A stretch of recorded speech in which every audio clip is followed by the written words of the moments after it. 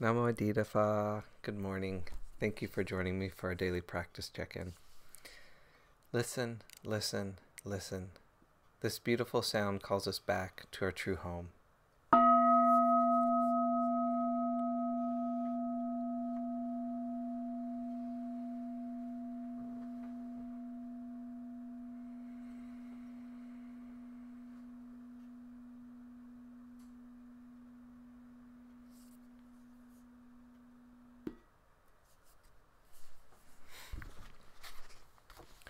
The third mindfulness training.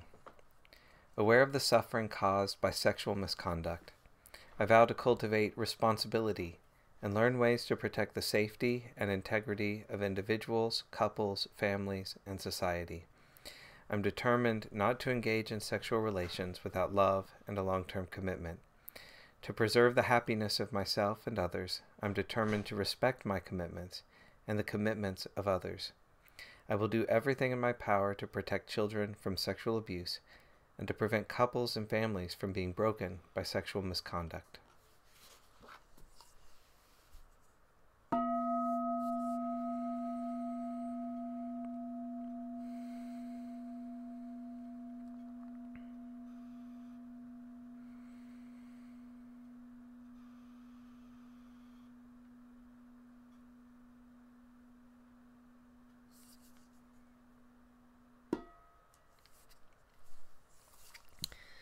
We've been reading The Body, Dhamma Reflections on Aging, Sickness, and Death by the nuns of Amaravati. And today we're beginning the Dhamma talk by Ajahn Candasiri called Meeting Death and Sadness. Recently, the young son of one of our most faithful lay friends died. Such an event is a terrible shock, and it's also a strong reminder of the fragility of our human existence. It shows that nothing in this world of conditions can be relied on as a source of lasting happiness and well-being. Certainly, we can enjoy the pleasures of life and experience wonderful relationships with others. We can know enormous amounts of sense pleasure and mental pleasure, all kinds of satisfaction. But when we come to appreciate the fact of change, anicca, we see that none of these things can satisfy us in any lasting way. There's much joy to be found in relationships, but if we rely on them too much, sooner or later, there will be tremendous sorrow when the time of separation comes. It was this sense of vulnerability that led the young Prince Siddhartha Gautama to leave home in search of some kind of stability, some place of balance within the human realm.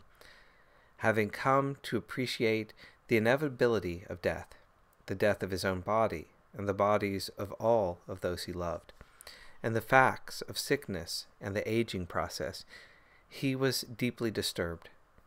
In an attempt to make sense of it all, he spent 6 years practicing all kinds of austerities, looking for a sense of inner ease and balance.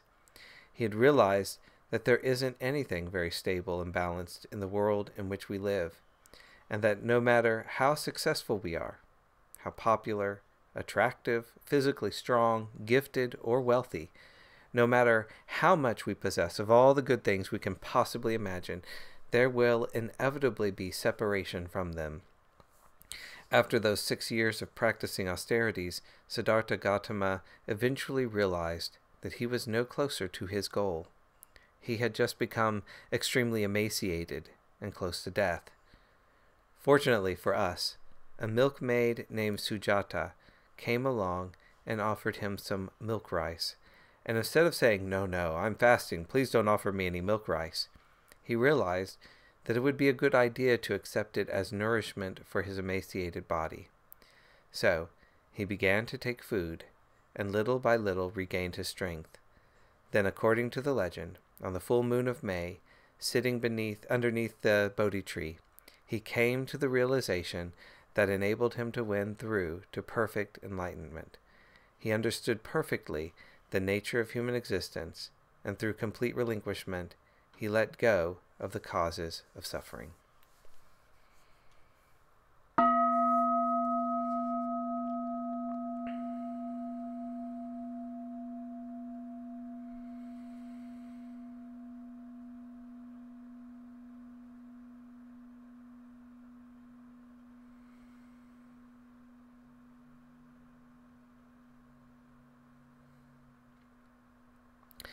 all beings be well.